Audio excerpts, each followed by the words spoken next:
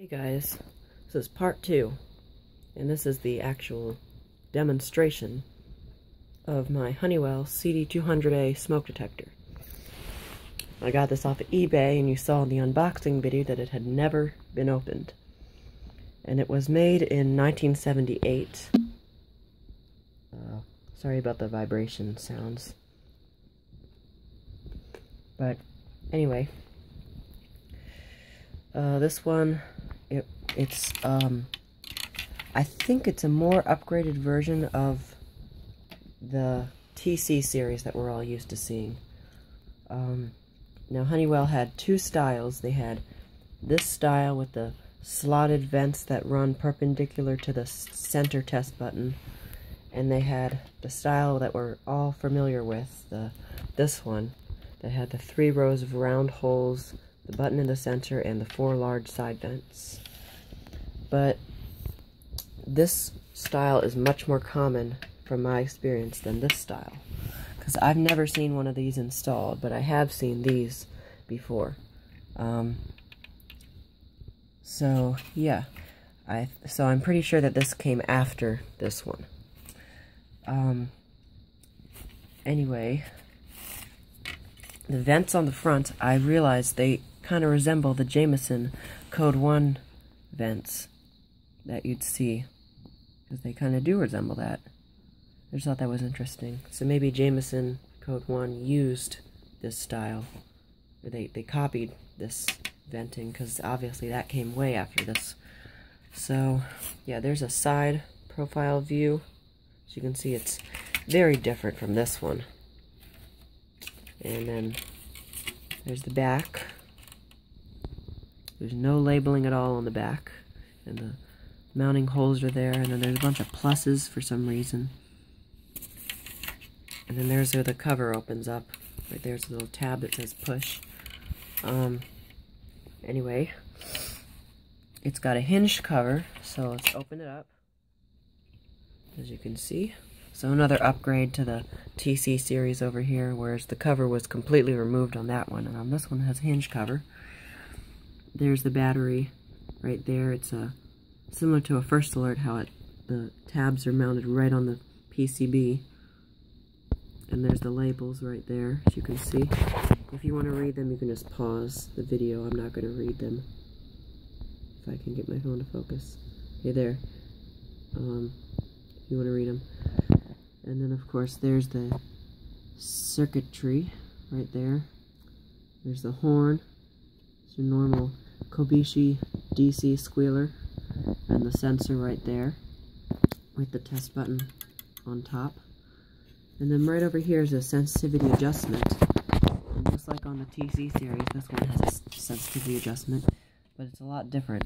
Instead of there being like a switch or a knob in the TC series, this one's got this weird clamp thing. And what you do is you turn it like that. As you can see, that's the minimum sensitivity right there. And then to change it back, you just turn it like that. It's really strange. It's something a lot different than I've ever seen. One thing I found interesting is that possibly another upgrade they made in between these and this is notice the amount of radioactive material that this one has is 4.4 microcuries. However, this one has only 1 microcurie, so it's a lot like the detectors of today. There, right, says it right there. And it is Americium, just regular Americium. Here's the back of the cover. Here's the test button right there. And there's the cover latch and the little stops right there. There's the hinges and the vents. Yeah.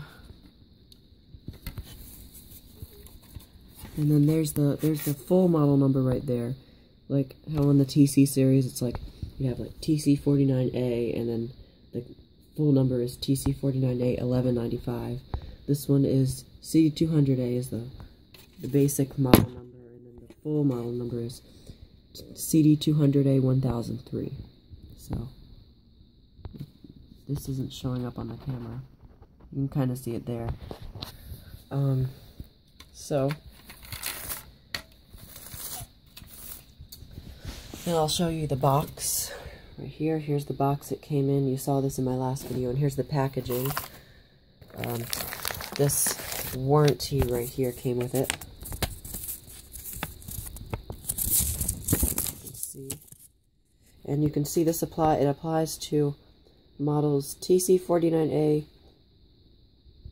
I have a TC49A. TC89B, I also have one of those. TC489D, or TC49D, TC89D, TC489A, CD100A, CD200A, and CD300A. Now, of course, TC49A is the hardwired version. Actually, it's right up here. There's the TC49A. Of course, that's the most popular model from my experience. The TC89B right here, the battery-powered version of the TC49. TC49D is actually the hardwired version of this one, and I have never seen one of those or one of these installed, so they're probably pretty rare.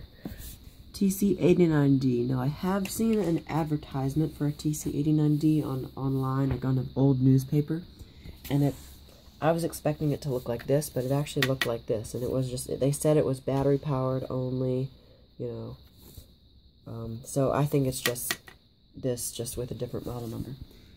TC489A, I'm not sure what that is. That might be a different version of the TC49A, I don't know. CD200A is the line cord model of this, so it's like a TC49D with a line cord. CD100A just said that. CD200A is this one, obviously, and CD300A. I'm not sure what that is exactly, but there's a video of one of these on, like, a TV news promo. I can close up the cover there. On, like, a TV news promo from the 70s, and it was one of these, but it had an EscapeLight on the vents right here, like in this portion. So, and that is most definitely very rare. And I wondered if maybe that's what the CD300A is, because, I mean, yeah, I don't know. But it could also be the TC49D with a battery backup. But that could also be TC489A, because if you look at Enlin's video of the TC49D, there was a battery clip right there, so who knows. Someday, maybe, one of them will pop up on eBay and we'll finally figure it out. Yeah. There's the battery right there. That came with it. It's a Mallory Duracell. I think I'm going to leave it in this package because it is quite corroded and the top is bulged up and sort of actually popped off. Because I have 3 Mallory Duracells in my vintage battery collection, and, you know, this one just seems like I just want to keep it in its original packaging. And here's the owner's manual. I'm not going to read it all out because I don't like to bore people with this, but I'll just show each page, and if you want to read something, you can just pause it. There's the contents, and there's a diagram of the alarm. Here's installation. Okay. And this is where to place the smoke detector. Good, better, best. And I guess these are like 2-story houses and everything. And then here is that notorious 4 stages of fire thing where they lie. Right here it says invisible. The beginning stage involves invisible and sometimes odorless particles of combustion and can last minutes or days depending on the material involved. Honeywell warns here. That is not true. Ionization detectors do not warn here. Only photoelectric will. And then there, smoke, it does not warn there either. Only photoelectric will. And here, flame, that's where it would warn. And then, of course, heat is where the heat alarm would warn.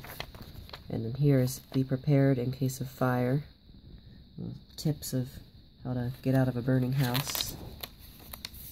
And then right here is know your fire hazards, so like cooking and electrical matches, fireplace, trash, testing and maintenance.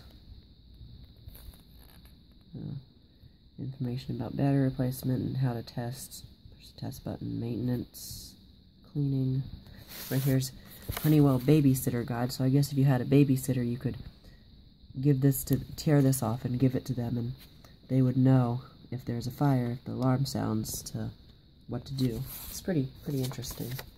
And then here is more information, nuisance alarms, and then NFPA protection requirements. And right here, they give you a grid to sketch out your own escape plan. Just thought that was kind of neat. They certainly don't give you that on today's smoke detectors. They should, though. I guess nowadays they expect you to draw out your own.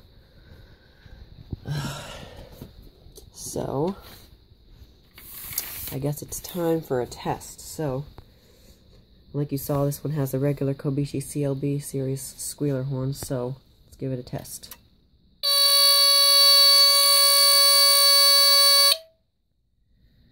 It's a little bit lower pitched than this one, which is slightly higher pitched, but it sounds kind of raspy as well. I actually quite like it. Oops, I accidentally pushed the button. Okay, now let's test it without the cover.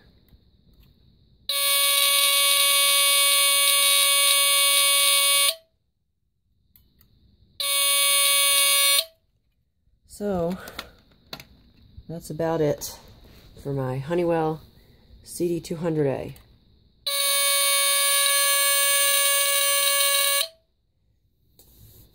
Thanks for watching, and hope you enjoyed, and hopefully more to come. There you go. One more test for you. Okay, bye.